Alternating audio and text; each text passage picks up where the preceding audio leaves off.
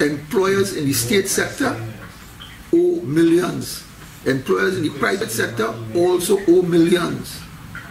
So I am certain that if the Commissioner of Police and the DPP look into the records, they will find that even those in the state sector are involved in this criminal act of not paying the contributions and on time. And don't talk about the 1%. Well, oh God. Oh Lord. And people benefits are at stake. And as benefits don't fall out of the air, it has to be financed. That is what the money is for, to pay for the benefits. So, in addition to inviting all the unions to look into this, to make sure that the employers are paying the NIS benefits, we also intend to approach all the members of Parliament.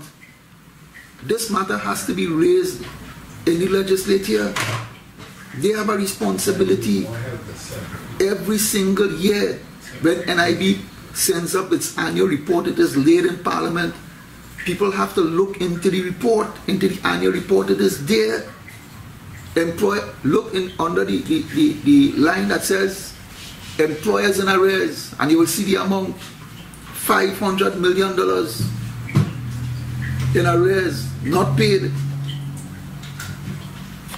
The 10th report is before the Parliament. It was approved by the Board of Directors. The reports say that because the contribution income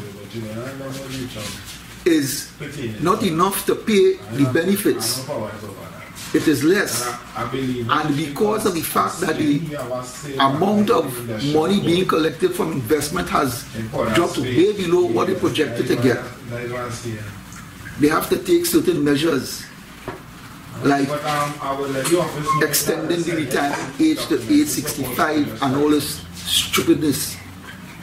I will deal with that later.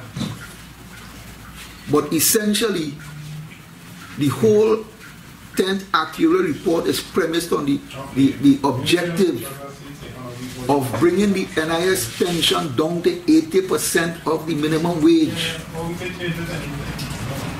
The minimum wage right now is about $2,700 a month, and 80% of that will come down to about $2,400.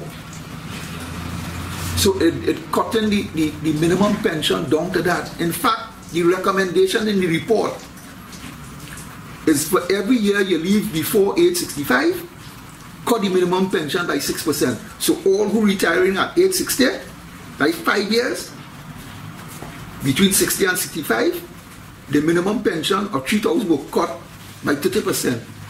So then $1,000 they go lost. And that is the consequence of people not paying the contributions. I am sincerely hoping that this message could go out so that everybody could put a hand in this thing and make sure that employers pay the NIS that they deduct from workers, and that those who have been committing criminal offenses be brought before the courts.